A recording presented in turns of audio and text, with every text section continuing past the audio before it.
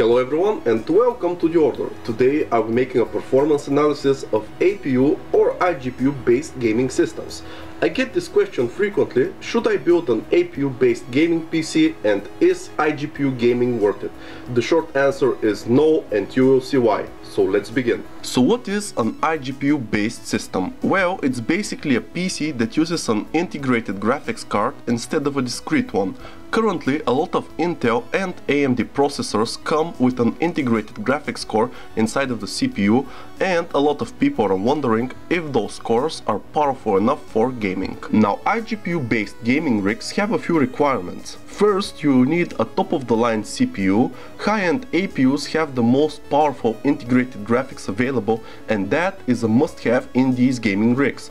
Lower-end APUs simply don't have the required performance. Second, you will need fast memory like DDR3 2133, 2400 and so on. Integrated GPUs don't have their own memory, so they use some of the system's memory. So the faster the RAM, the better the performance. Slower RAM will bottleneck the APU. Third, you will need a slightly better motherboard. Now this step is optional but recommended. If you get a better platform, you will have all of the available graphics ports and you'll be able to achieve higher RAM frequencies by overclocking. APUs also have an interesting feature called hybrid crossfire. Basically, you can add a discrete GPU to your system and it will work in parallel with the integrated GPU. All of these requirements and features do have their setbacks, and in this case they're quite significant. APUs have a bad price to performance ratio in terms of gaming because they try to deliver the best of both worlds, but unfortunately sometimes they end up having insufficient performance. Fast memory is more expensive and thus increases the overall price of the build. The more expensive motherboard also increases the end cost. Hybrid crossfire works best only with low-end GPUs like the R7 because faster cards would be bottlenecked by the integrated GPU. In the end, if we sum up the added expenses, we will realize that we are paying the same price as for a discrete GPU system with much better gaming performance. So we have cleared the basics, now let's proceed to the analysis. First, I am going to make an example APU build using the AMD A107870K, and for the same cost I am going to make a discrete GPU build, and in the end I will compare which PC has the best price to performance ratio. You will notice that in this video I only use AMD CPUs. That's because they are the preferred choice when it comes to iGPU gaming. What is the performance benchmark for the A107870K? Well, AMD claims that it's faster than the GT 740 paired with an i3, so this is the benchmark that I have to beat. So here is the APU based system. You will notice that I focused only on the core components. I did this because the rest of the parts are identical for the two builds, so their price is irrelevant. For the motherboard, I went with the Gigabyte GA-F2A 88XM-D3H.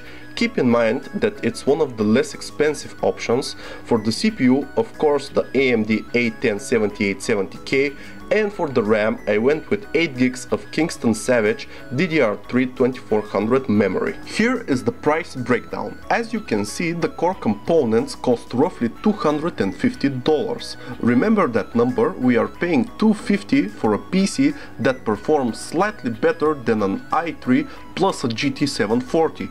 To be honest, it doesn't look good for APU gaming. Let's move on to the discrete GPU solution. For the motherboard, I went with the MSI H81M-P33. For the CPU, I went with the Pentium G3220.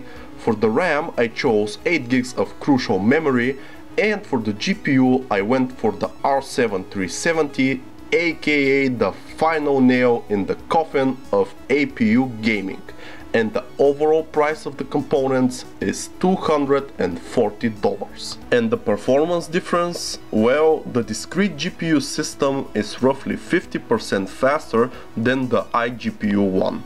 We can safely conclude that APU gaming is just not worth it. Now let's answer a few frequently asked questions.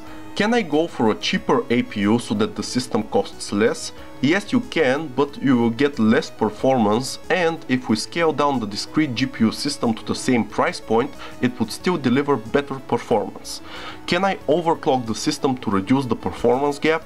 You can overclock your system, but first you will have to invest in cooling, and second, you cannot compensate a 50% performance difference by overclocking.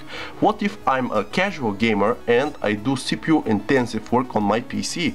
If you require both CPU power and GPU performance and you don't game that much, then an APU based system may be the exact PC for you.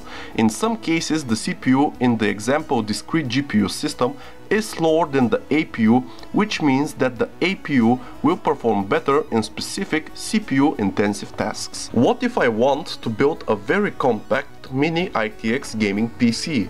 Well, this answer is going to be a bit longer.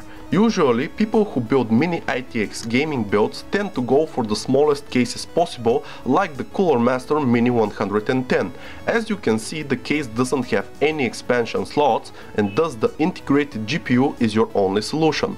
In cases like these, I would recommend that you go for a slightly larger case and go for the discrete GPU option. For example, the Silverstone Raven is an awesome solution for mini ITX builds. It's compact, it has tons of features, and it fits long GPUs. So let's make a summary of the analysis. First, APUs have a bad price to performance ratio in terms of gaming. For the same price as an APU build, you can make a much better performing discrete GPU system. APU PCs are practical if you use them for more CPU intensive tasks. Mini ITX APU gaming builds are pointless. Sacrifice some space, get a slightly bigger case, and go for the discrete GPU option. And so, this concludes my APU gaming performance analysis. As always, send in questions, like, comment, and subscribe for more tech videos. The Order, signing out.